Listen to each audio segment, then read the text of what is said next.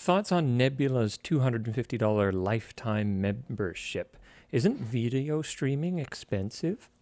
Did we talk about this already, or did you and I just talk about that? I think you and I were talking about that. Yeah, it's okay. So Nebula is an interesting model, right?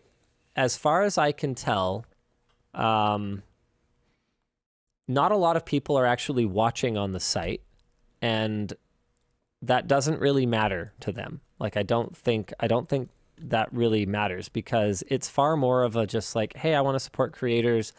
Here's a very sort of small amount of financial contribution, of which very little makes its way to the individual creator, right? Because you're not subscribing to an individual creator, you're subscribing to the entire platform.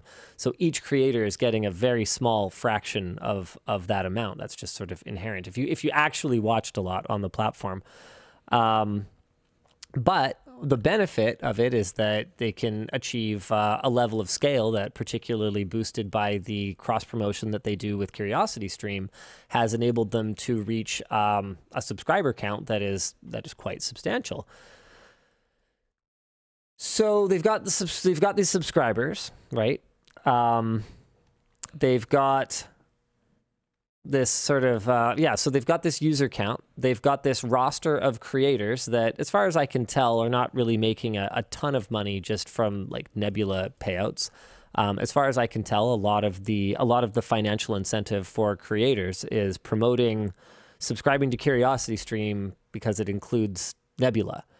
And so, which is good for creators because they get some revenue from Nebula, but more importantly, they have an ownership stake in Nebula. So any creators who join Nebula have an ownership stake in the platform. And that's, as far as I can tell, as an outsider, the real point. I don't think the point is the actual monthly checks that a creator with, 20,000 YouTube subscribers and however many people are watching them on Nebula, because you can kind of extrapolate that it's like probably like 4 people, right? So I don't think they're getting a significant amount of money on a monthly basis from Nebula, but I think the goal is that when Nebula exits, when it sells, everyone who joined as a creator,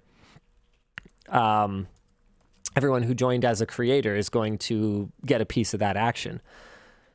So with that in mind, what does a $250 lifetime subscription to a streaming platform look like? Well, it looks like a streaming platform that doesn't actually stream a lot of video, wanting to boost subscriber counts so that when they eventually exit in some way, or IPO or whatever it is that they plan to do, they will be able to have a bigger payout for their shareholders, who are the creators, which is not a bad thing. It's just a very different model from the way that we structure things, which is generally more ongoing sustainability and less exit strategy focused. You also sometimes just need a burst of, I've been trying to respond to messages, so I didn't listen to all of that, but you sometimes need a burst of income if you're trying to avoid outside investor stuff.